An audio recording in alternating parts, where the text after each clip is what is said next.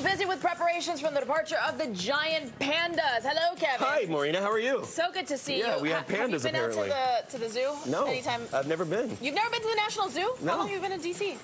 2002. We got to get you out to the zoo.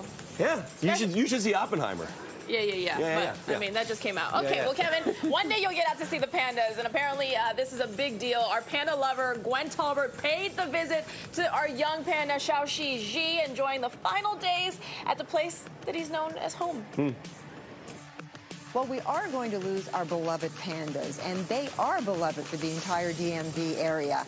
But an agreement is there, and they have to go back home to China. With me now is Dr. Brandy Smith, who is the director of the John and Adrian Mars. This is bittersweet.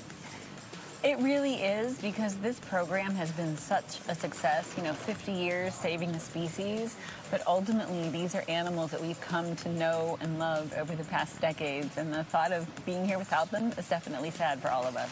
And you've worked with them, hands-on, since they've been here at the zoo. What is that like emotionally for everybody? I can't even begin to describe it. An opportunity, the honor, the privilege to work with this species. It's really, I still feel this sense of unreality that I have this opportunity, but it's also this great responsibility. I can't make a mistake. I can't let down the world who are watching these giant pandas. Exactly. Now, there's going to be an impact, obviously, as far as the zoo is concerned. Give me a little information about that. Well, so what we don't know, we know that people come here. When they come here to visit the zoo, they come here and they do see giant pandas, but we don't know if that's the only reason why they're here. So it'll be interesting to find out how much people love. We have an incredible zoo, an incredible park. It'll be interesting to see what other species people fall in love with. What do you see for the future of the programs in general as far as the pandas are concerned? So we will continue. There will not be a second stop in terms of our giant panda conservation and research. So we will continue to do the conservation work that we've always been doing. We have scientists who are working in China, working with our Chinese colleagues. That will continue. And then our goal is to have giant pandas back at the National Zoo. I hope that happens soon. I do too. They're really going to be missed.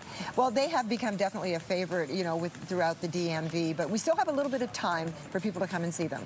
We do. So we're still finalizing the date, but we know that they will be leaving the first half of November. So people need to get here soon, but they can also see them on the Panda Cam. So if you can't make it to the National Zoo, tune into the Panda Cam, turn it on, leave it on, and get your panda fix before they're gone.